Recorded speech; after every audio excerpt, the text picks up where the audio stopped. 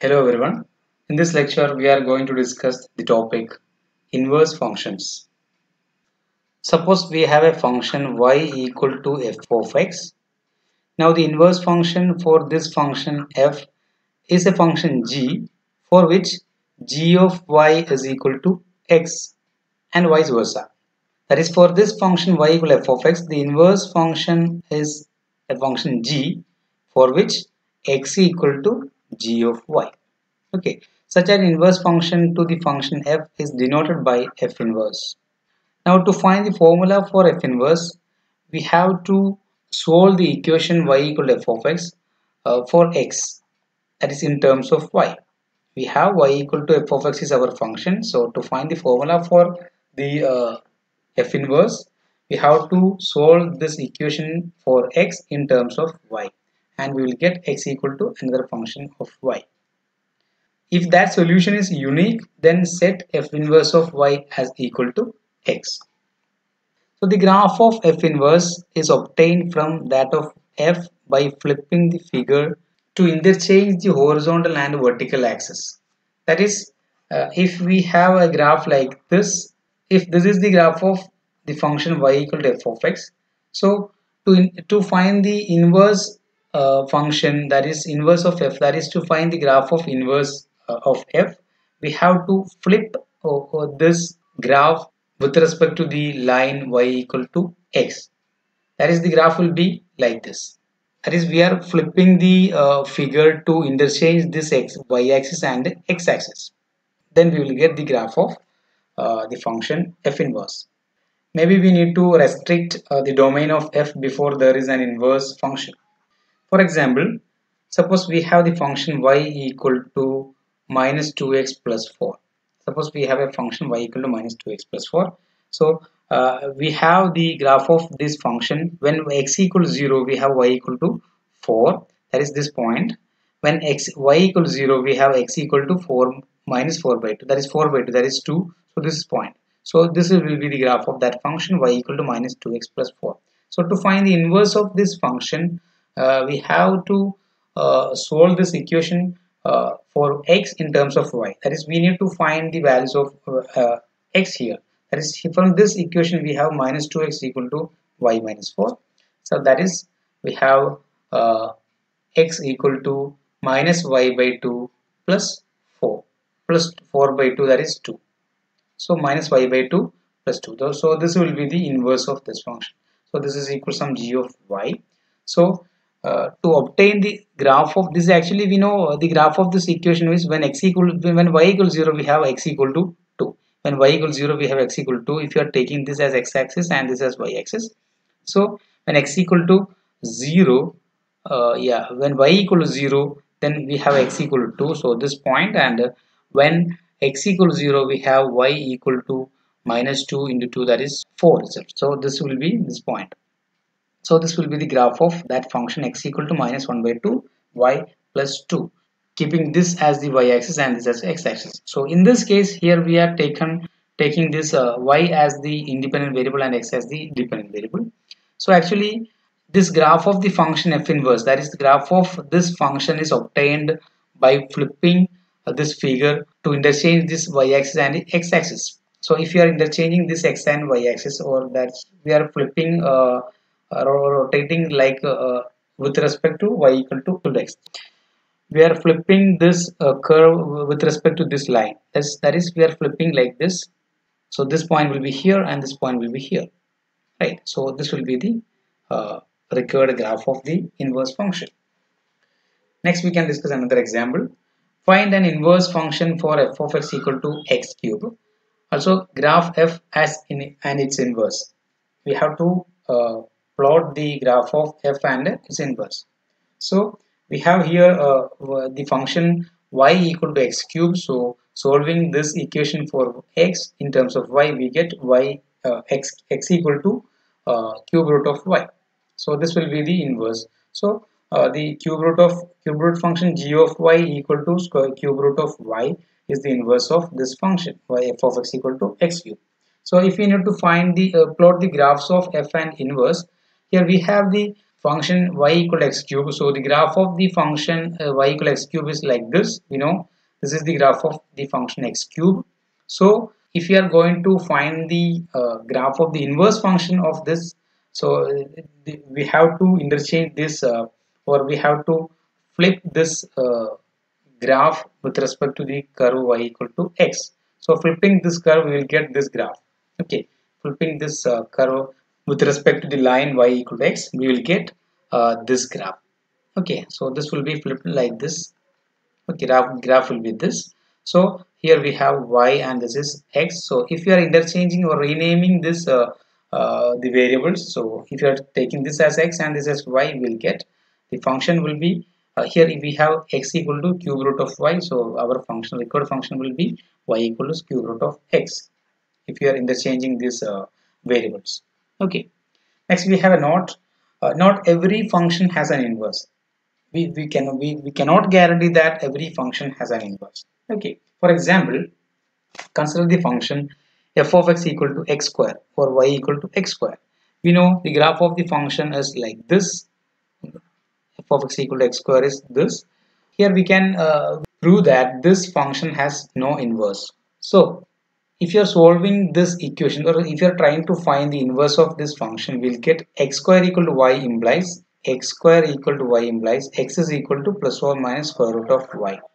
Okay, but this does not give x as a function defined for all y, because we have, if we are taking y less than 0, here we have y x equal to square root of y plus or minus square root of y. If you are taking y less than 0, then square root of y is not defined. So so in that case we can say that this is not a function. And if we are taking y greater than 0, then we have two choices for x for any choice of y. For example, if you are choosing y equal to 4, then x is equal to plus or minus root to 4, that is equal to plus or minus 2. So for an x value, we will get two y values. Okay, so sorry, for a y value, we'll get two x values here. So this x equal to plus or minus root y is not a function in that case also. That is for a single value, we'll get more than one values for x. So it is not a function in that case. So if you are considering the values for y as all real numbers, then it will not be a function. Okay, the inverse this is actually is not a function. Geometrically we can verify this. We know the function, the graph of the function y equal to x square is this. So if you are flipping this curve with respect to y equal to x, then we get this curve. So this is actually x equal to plus or minus root of y. So from this graph it is clear that this is not a graph of a function, because if you are taking this point, corresponding to this point we have two values corresponding to this y value. Here we have y is the independent variable and x is the dependent variable. So if you are taking this point for y, then we corresponding to this point we can find two values for x. That is, if you are drawing vertical lines here, it will pass through more than one points on this curve. So this is not a function, right? Now we can discuss another example. Let f of x equal to x square plus 2x plus 3. Restrict f to a suitable interval so that it has an inverse. Also find the inverse function and sketch its graph. So here we are given a function f of x equal to x square plus 2x plus 3. If we put f of x as y, so y equal to x square plus 2x plus 3, we need to find a inverse function, or we need to restrict f to a suitable interval such that it has an inverse.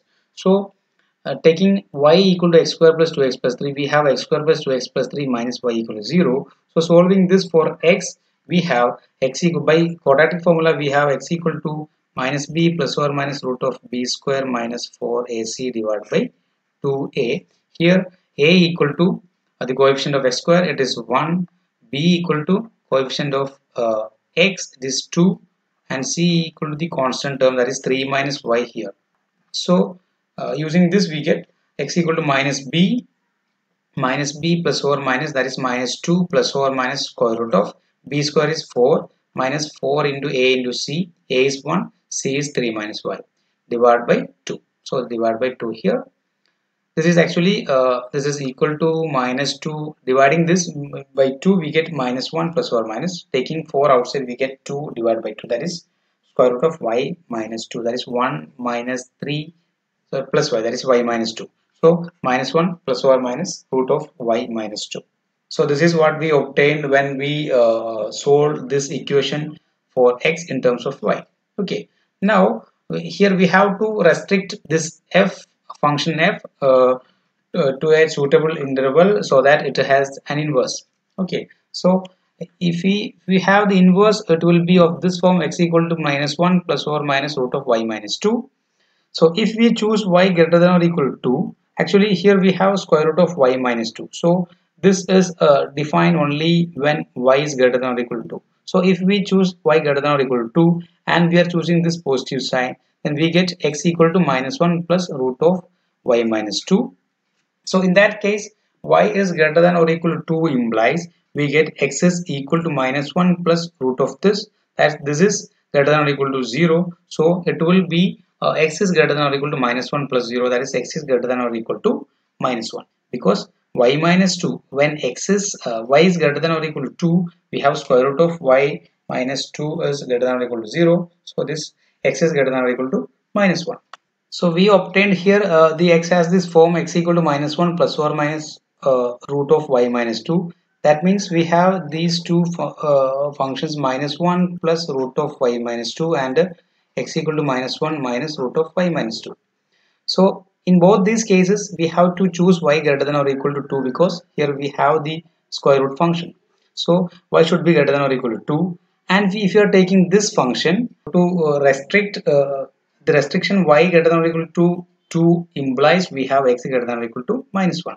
So the given function f has an inverse only if x greater than or equal to minus 1. So we have to restrict our function such that x belongs to minus 1 infinity.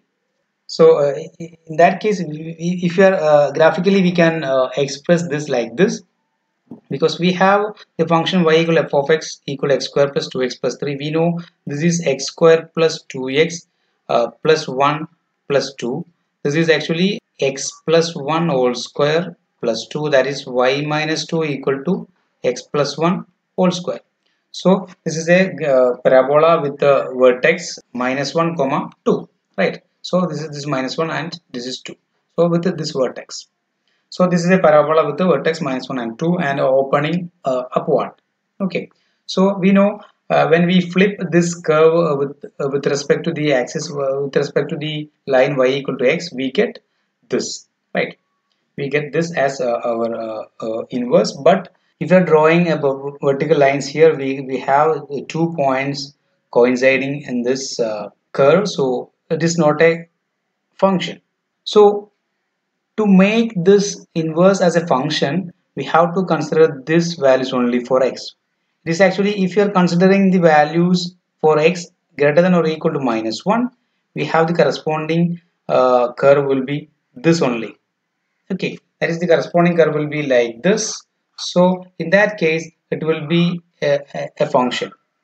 Okay, in a similar way, we can consider this also, this domain for f as this minus infinity minus 1. If you are considering this as domain, then we will get the function only this as like this. So here we have this and here we have this. So this is also a function. But if we are considering the domain of f as minus infinity to infinity, that is all these values, then the inverse function or the graph of the inverse will be like this, but it will not be a function.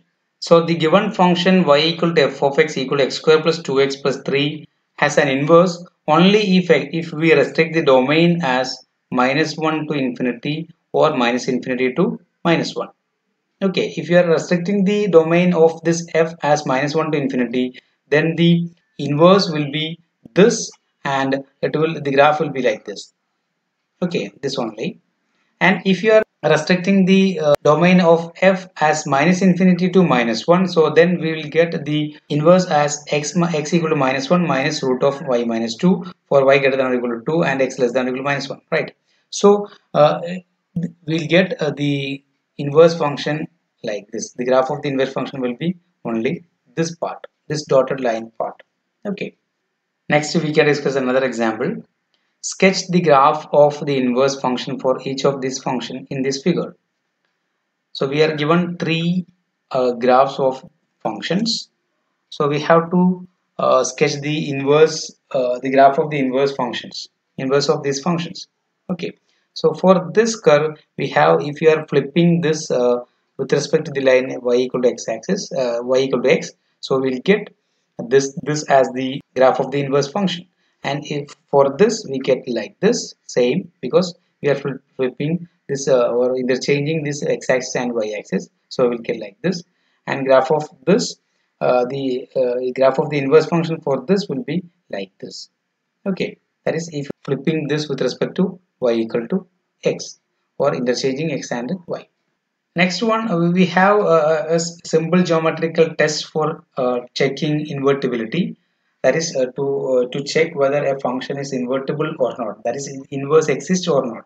A function is invertible if each horizontal line meets the graph in at most one point. That is because here we have, if this is our function f, then if this is the inverse, so we know if you are this is not a function, because if you are drawing vertical lines, it will meet more than one points in on the curve. Okay, that means here we are drawing the vertical lines. So in that case, if it has, this curve has an inverse if this is not these vertical lines are not meeting more than one point. In a similar way, we can see that this function has an inverse if this curve does not meet more than one point. This curve, this horizontal lines does not meet more than one point and on this curve. See here in this problem, we can see that the horizontal curves meets more than one points, right?